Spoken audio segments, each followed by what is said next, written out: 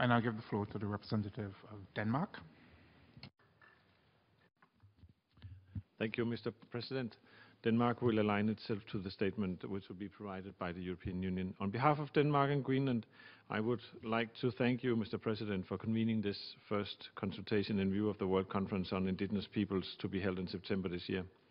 We also welcome the appointment of the 4 advisors for the negotiation process of the conference outcome. A successful realization of the World Conference is of utmost importance to us.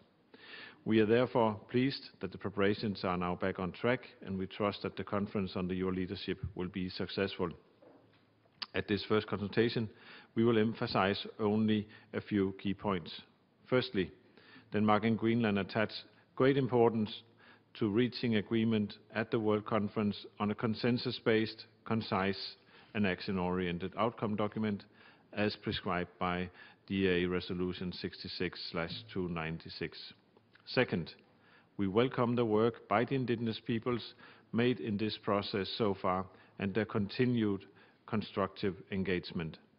The ALTA outcome provides, in our view, a rich platform for dialogue between member states and indigenous peoples, both on suggestions for the themes of the World Conference, but also for what should be developed to become its outcome.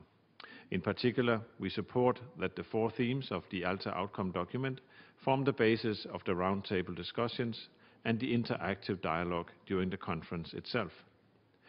Third, we join other stakeholders in underlining that full and effective indigenous participation throughout the process is imperative to a successful and meaningful World Conference. And finally, on a more practical note, we highlight the need to make sure that logistical matters do not serve as impediments to the success of the conference. We noted at the recent session of the UN Permanent Forum on Indigenous Issues that indigenous peoples are already concerned about possible delays in the accreditation and visa process. We look forward to a briefing in due course on the logistical preparations.